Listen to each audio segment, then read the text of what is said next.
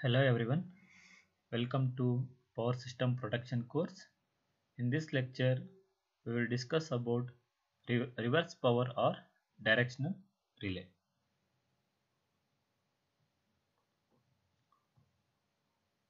So the name itself indicates it is reverse power or directional relay, which means the relay will operate whenever there is a flow of opposite. If the power is flowing in some direction, if this due to some reasons the power is flows in the opposite direction, then the relay will operate and it will give the signal to the circuit breaker to trip the circuit. So let us understand how this reverse power or directional relay will operate. So this is the simple diagram of the induction type directional relay. So here we can see we have two coils. This is one coil, this is one more coil. So we are here, we are using two quantities for energizing the two coils. One is voltage and one more is current. Here this is a disk.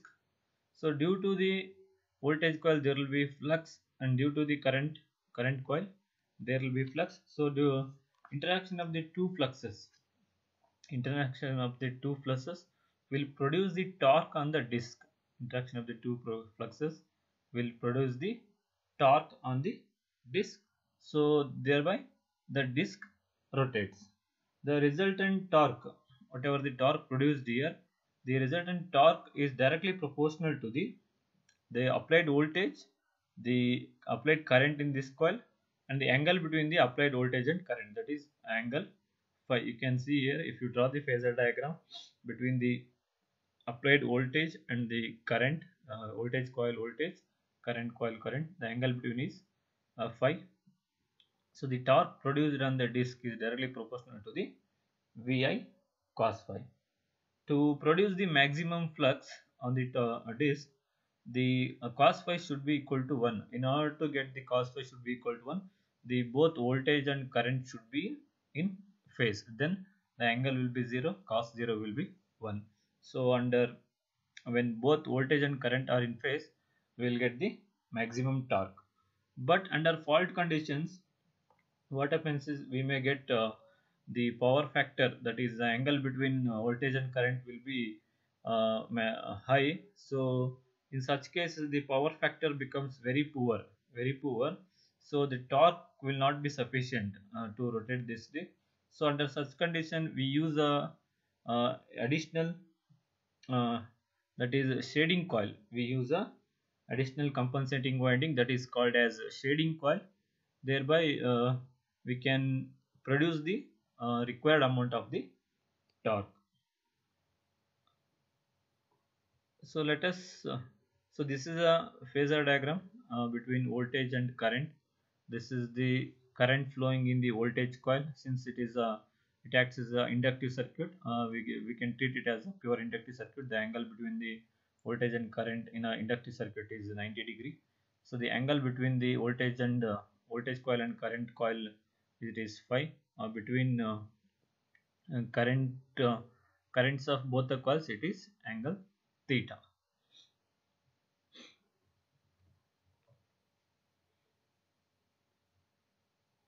So when this disk rotates, it will close the contacts. Thereby it will give the signal to the trip coil, and the circuit breaker will trip the circuit.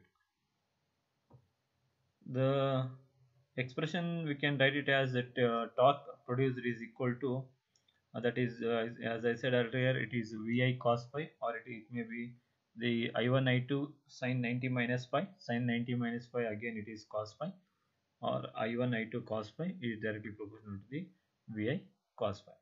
So we can achieve this directional relay in case of the induction cup type also. So whatever the previous diagram you have seen, it is induction disc type. In induction cup type also we can achieve this directional relay. So induction cup type construction can also be used to produce the torque, which is proportional to the Vi cos phi. The arrangement is shown here. So here you can observe, in order to create two fluxes, we are applying for a pair of poles we are applying voltage, for another pair of poles we are applying current. So hence the two opposite poles are energized by voltage, the other two poles are energized by current. So here the voltage is a polarizing quantity, and the polarizing quantity is one which produces one of the two fluxes, and the polarizing quantity is taken as a reference with respect to the other quantity, which is current in this case. So the torque produced in this case is positive when the cos phi power factor is positive, that is the angle should be less than 90 degree, then the torque produced will be positive. But when the angle between voltage and current phi, that is more than the 90 degree, more than the 90 degree, that is between 90 degree to 80 degree, then the torque produced will be negative.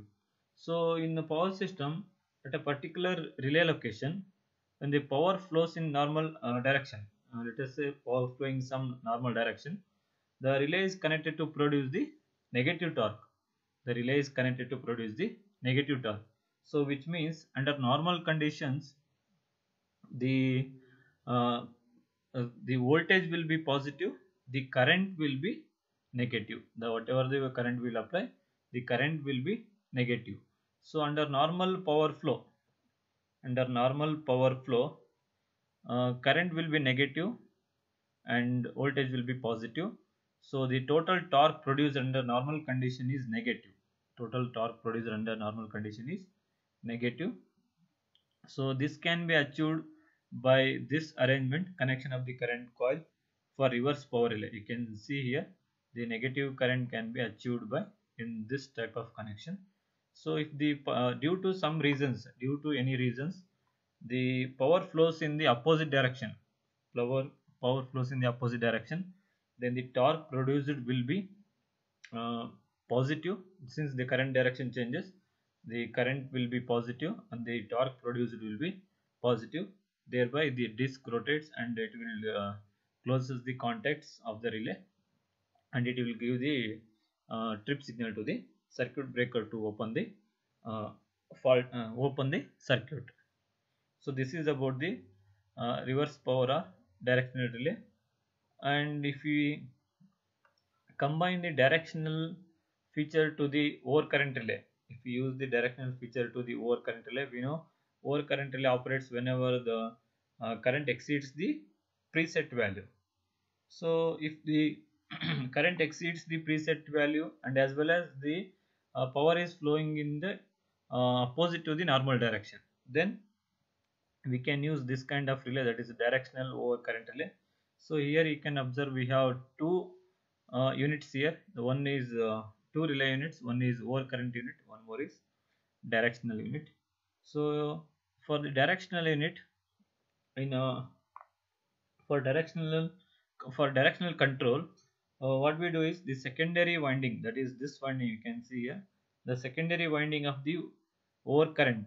Initially the secondary winding, this is secondary winding, this is primary winding, this is secondary winding.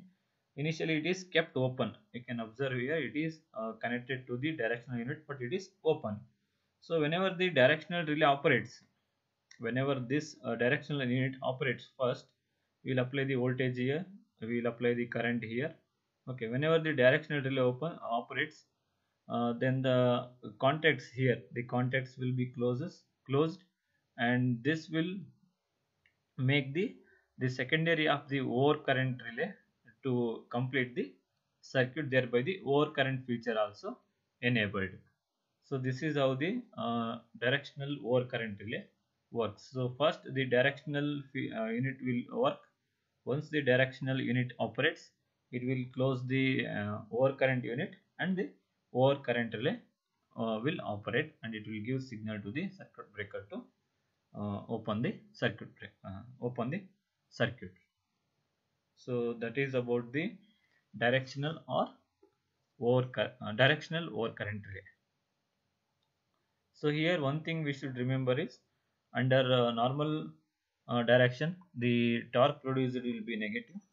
Under opposite power flow, the torque produced will be positive. In order to make a negative torque during the normal power flow, the relay connection, current coil connection will be connected like this. Uh, that is about the directional or reverse power relay. Thanks for watching.